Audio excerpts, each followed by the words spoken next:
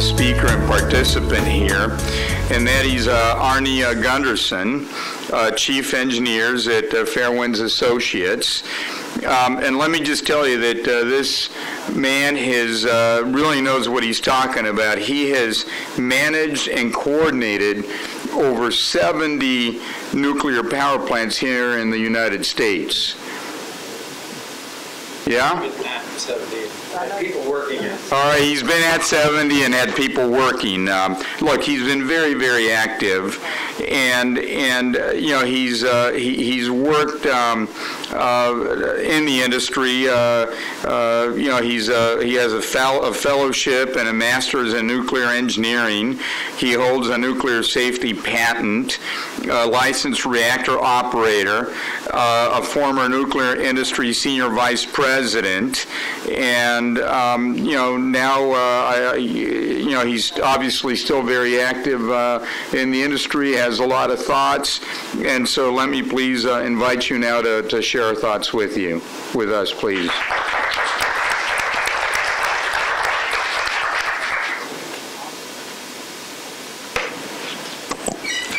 Yeah, thank you very much.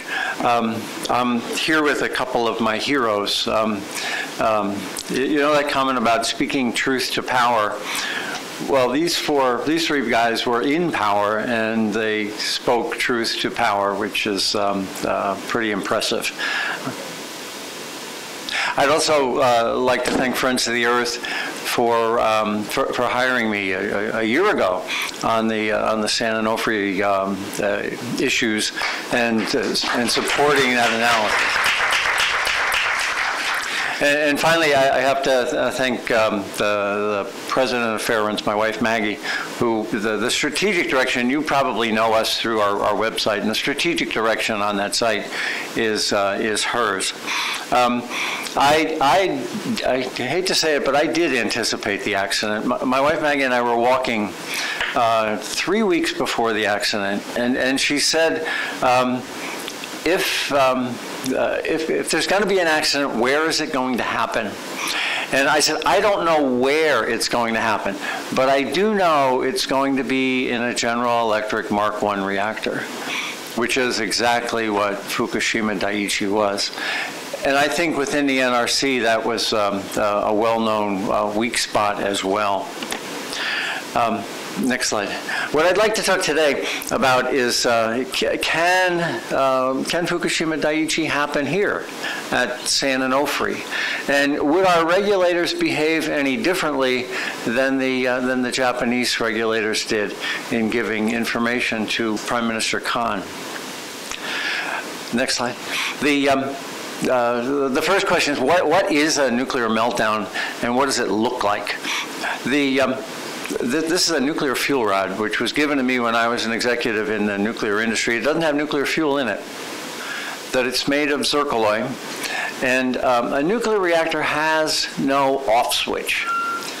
When you shut a nuclear reactor down, the chain reaction stops, but the radioactive rubble that's left behind from the splitting of the uranium atom remains physically hot for 5 years.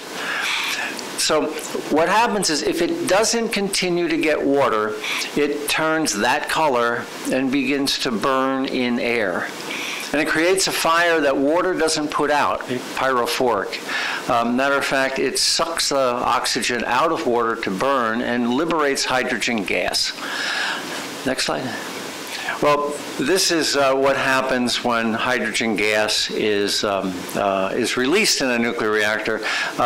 This is a slide of from the right to the left. The first box is Daiichi 4. The second box, the one in the middle, is Daiichi 3. Then Daiichi 2, and Daiichi 1 had already blown up at this point. And we'll shoot through real quick the next 18 slides. This is not supposed to happen. This is a detonation shock wave created by that hydrogen that destroyed the containment structure at Daiichi Unit 3.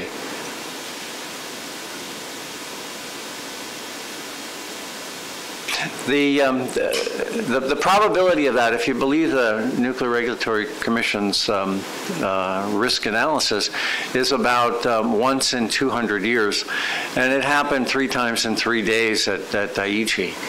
As a matter of fact, if you look at the history of nuclear meltdowns, we've had 5 meltdowns in 35 years. We had 3 Mile Island, partial meltdown, Chernobyl, and 3 meltdowns at Fukushima. So it's 5 meltdowns, 35 years, meaning the chance of a meltdown somewhere in the world is once every 7 years. Well, how can there be such a big difference? The numbers from the NRC say, once every 200, and we've had 1 every 7 years. This is my favorite comic strip in the world. It's a Dilbert.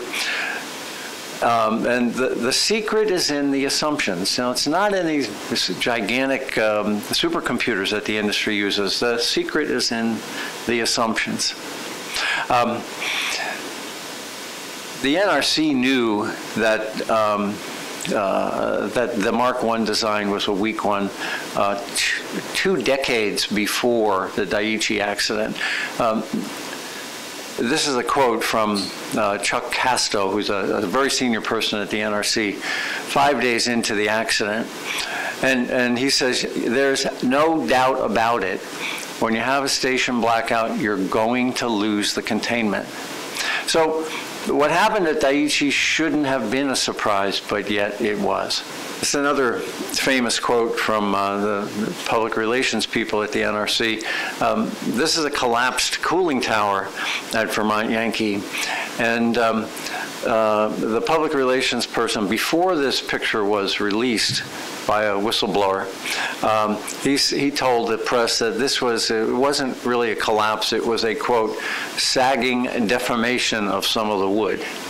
So operating a nuclear plant is harder than rocket science. Next slide.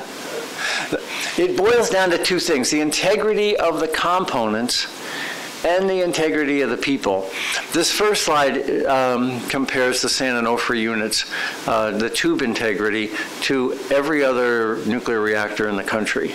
The 2 red bars on the left are San Onofre Unit 3, it's the largest, and San Onofre Unit 2, which is the second largest, compared to every other nuclear reactor that has replaced their steam generators in the world. So that speaks to the integrity of the components. The next slide is a comparison of whistleblower complaints at San Onofre. And again, San Onofre leads the nation in whistleblower complaints. So we've got a system that has compromised integrity on both the people and the parts.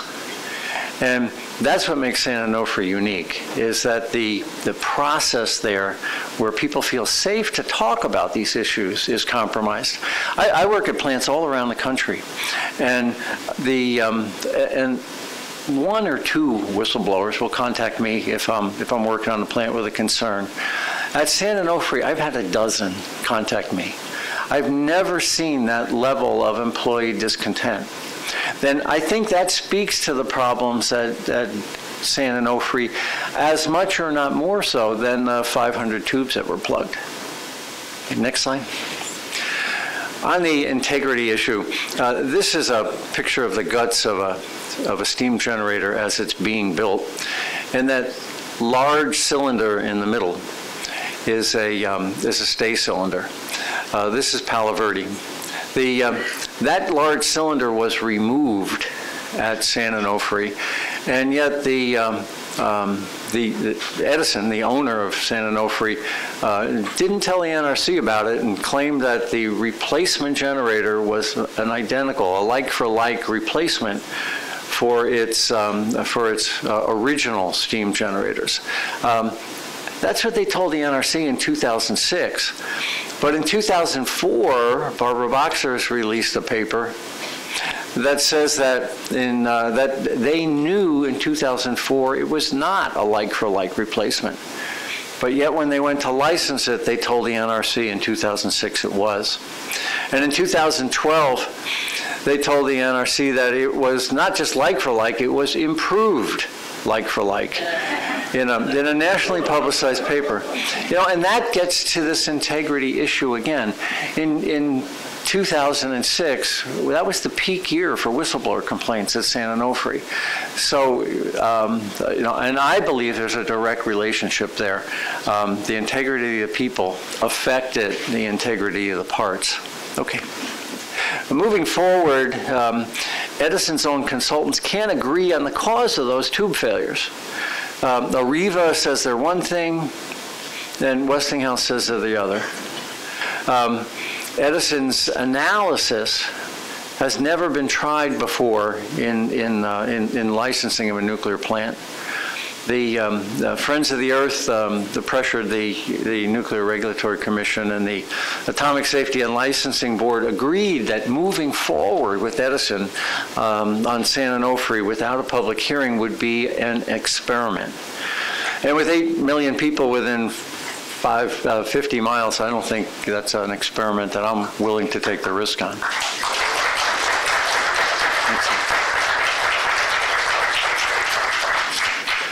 So what would an accident look like at San Onofre if one were to occur? I was in Tokyo in February of last year on a book tour, and I was on the roof of my publisher's office building, Shueisha, and I took a dirt sample. This is me collecting dirt on the roof of the office building in Tokyo. And Tokyo is 140 miles, about 200 kilometers away from the Daiichi accident. I did that 5 times throughout Tokyo in 5 days, in front of their judicial center, on a public street, in front of a religious center. And I brought the samples back, next slide, and all of them tested as high enough to be treated as radioactive waste here in the United States. That dirt on the sides of the sidewalks would have to be shipped to Texas in drums and stored for 500 years. And yet, in Tokyo, we're letting people walk on sidewalks, essentially with radioactive waste on the sides of them. And San Diego is a lot closer than Tokyo was. I mean, San Diego is 30 miles roughly, and here's Tokyo at 140 miles, contaminated to that extent. Next slide. We put word out we asked for people to send us car air filters. And the car air filter, these are 3 car air filters. The one on the right is Fukushima City, which is approximately the same distance from the Daiichi units as San Diego is from San Onofre. Each one of those black spots on there is a piece of radiation that got trapped onto the air filter of the car. Turns out a car engine breathes about the same as a human lung, between 10 cubic meters and 20 cubic meters a day. So it's safe to assume that if that's in the car filter, it's also in the people's lungs in Fukushima City. Tokyo's in the middle, and not much better. And actually, the Seattle filter actually had 1 hot particle make it across the Pacific as well. Next slide. We also asked for kids' shoes. These are kids' shoes from Fukushima City. Again, the same distance from the accident as San Diego is from San Onofre. And the radioactive concentration on those shoes, particularly in the laces, was essentially off the charts. Unfortunately, it's not just the shoe. There was a kid attached to that shoe before they mailed it to the United States. Next slide. I'm sure you've heard that no one will die from Fukushima Daiichi, and no one has died from nuclear reactors here in the United States. The NRC's own website says that no one died after 3 Mile Island. This is a map of the within 10 miles of 3 Mile Island. 3 Mile Island is a little dot right in the middle of that. The white line that goes off on the diagonal is the Susquehanna River. On the day of the accident, there was very little wind, and the radioactive contamination got stuck in the river valley. The colors you see on that chart indicate the cancer concentrations of lung cancer alone that developed within 10 years of the accident. This is peer-reviewed. This is Dr. Steve Wing's analysis of the accident, and it shows that the cancer incidence from lung cancer alone is 150% higher than normal. And yet the NRC's website will say there's no one died from 3 Mile Island. And the IAEA, the international agency that supposedly is a watchdog and in fact is by charter a proponent of nuclear power, will say that less than 100 people will die from Fukushima Daiichi. In light of Dr. Wing's work, I can't believe that to be true. Next slide. Prime Minister Khan said that our existence as a sovereign nation was at stake.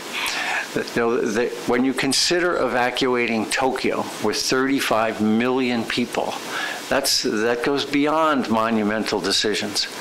Mikhail Gorbachev, in his memoir, said that the real cause of the collapse of the Soviet Union was not perestroika. It was Chernobyl. So we're dealing with a technology that can have 40 great years and one bad day. And the one bad day is bad enough to take out a country. So, as I said on the bottom there, at what point does the risk of a technology become untenable?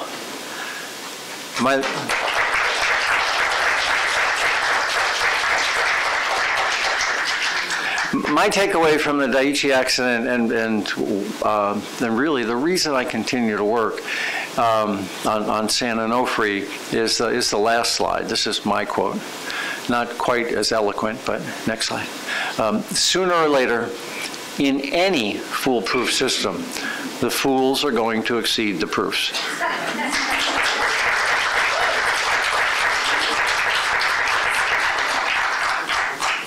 And last slide was some credits. Thank you very much.